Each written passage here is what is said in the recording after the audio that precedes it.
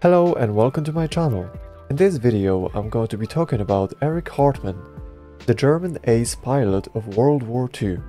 If you're interested in more historic and battlefield loadout videos, streams and other gaming content, subscribe to my channel so that I can bring you awesome weekly gaming videos as I regularly upload quality content for you, as well as stream to both YouTube Live and Twitch.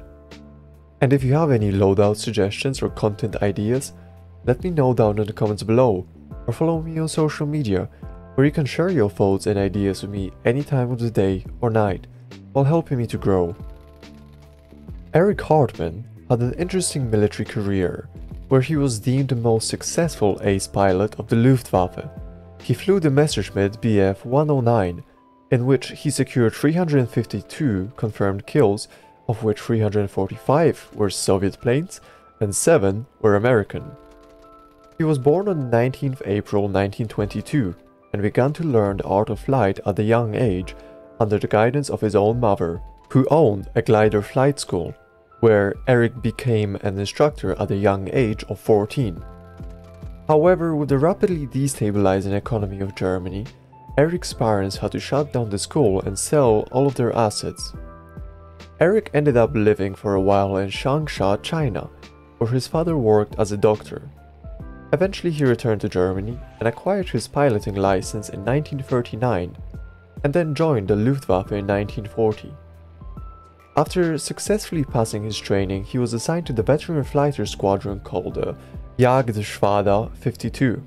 This was good for Erich, as he had a lot of needed guidance from veteran pilots, who most likely helped to polish this newbie, as well as giving him the nickname Bubi, which translated to young boy. However, he didn't get off to the best start, as during one test or training flight, he performed an acrobatic stunt, which his officers didn't take a huge liking to and ended up grounding his ass. Alas, the pilot who was meant to replace Erich's position on the active pilot roster unfortunately died soon after, allowing Erich to get back into the plane on active duty.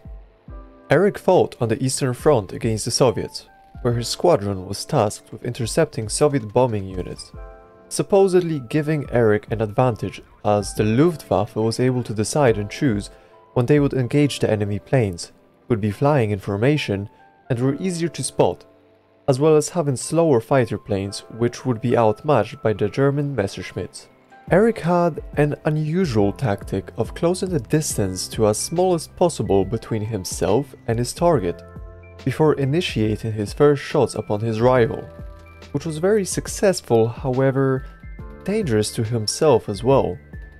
On multiple occasions his plane would be damaged from the explosions and debris of the enemy planes, which did eventually contribute to the number of 14 or 16, depending on which sources you look at, planes that he lost, which went down due to either mechanical breakdowns or damage from enemy planes falling apart right in front of his own. And on one occasion his plane was forced down, where he was captured by the Soviet soldiers. This is where his acting skills played a huge part in pretending to be critically injured, as he was loaded onto a truck to be transported back to the Soviet base. However, only one guard was looking after Erich due to the assumption that he was in no condition to try to escape, which he exploited to take the opportunity to slip away and return to the German lines, where he would rejoin his Luftwaffe units and continue his increasing and rising kill streak. Overall, Erich partook in approximately 1,400 missions throughout his Luftwaffe career and earned multiple medals, and more distinctively he was awarded the coveted Knight's Cross of the Iron Cross with oak leaves, swords and diamonds, which was the highest ranking award in the German military at the time, and was handed to him directly by Hitler himself. However, some critics found it hard to believe that Erich could put up such huge kill numbers on the field, and special combat observers were sent in to ascertain whether Erich truly was as effective as reported, and they weren't disappointed. Having said that, what I found funny was that at one point, Erich decided to paint the turnip of his propellers black, which made him easily identifiable by the Soviet pilots, gave him the nickname of Black Devil. and began to avoid engaging into dogfights with him, as his reputation began to impose fear into the enemy pilots, which led Erich to get triggered and switch planes so that he could blend in with other Luftwaffe planes, making it harder for the Soviets to distinguish him from his fellow pilots. As the war neared its end, on May 8, 1945, Erich spotted two Soviet planes performing acrobatic maneuvers over the town of Brunn for the ground troops, and he wasn't very impressed by their showmanship.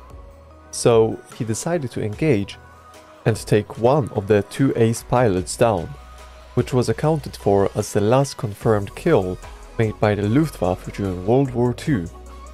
Erich later surrendered to the American forces, however they gave him up to the Red Army, who sentenced him to 25 years in a forced labor camp for supposed war crimes, where he ended up staying for only 10 years.